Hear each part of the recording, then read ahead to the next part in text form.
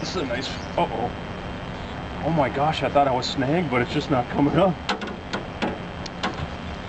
This might be bigger than the one last night.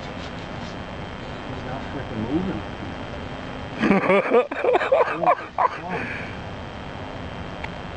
You get another cast with that. So I can't move them. So you still don't think that was a fish that I was telling you had on your pole over there? This is a heavy rod, and I cannot budge this fish.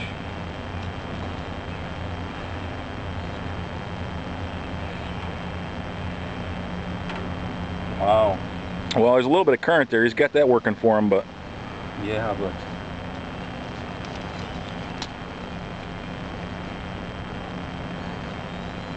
wow. That's usually a good sign when they're right next to the boat and they just and you can't get them to the surface when they're right. I mean, especially when we're only in 8-9 feet of water.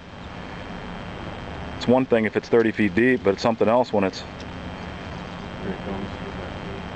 Oh my gosh.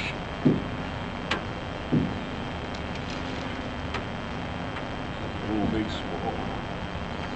I cannot budge him.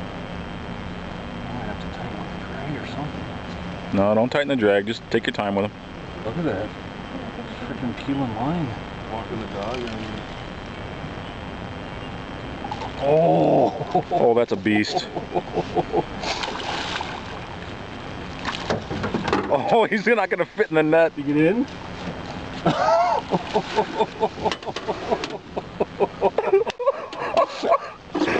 Nice net job, Extreme Net Man. Woo!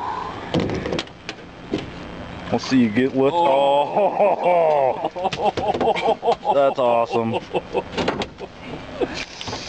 Wow. Is that 2 nights in a row with 50-pound fish? Are you kidding me? I don't know. Guess the bite's on, huh? Wow. This is bigger than the fish last night. I think it is. Oh, he's really dark too. Yeah, he is. It's right on the other side. Oh, he's in that hole. There we go. Slime out. Get up, man. Oh, he's gonna break your ankle. Get him away from my flippy floppies. They think they're swimming on that metal floor because it gets slimy, and they think they're swimming away. He's gonna break your leg in a minute. Watch this. I have no idea where the hook is. I haven't even looked. I'm afraid to grab this thing because he's gonna. Right, here we go. 49 by 31 and a half. Yeah, that was a tank. Oh man, that's a big fish.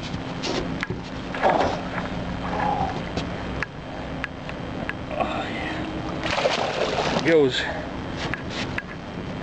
Nice fish. Whew.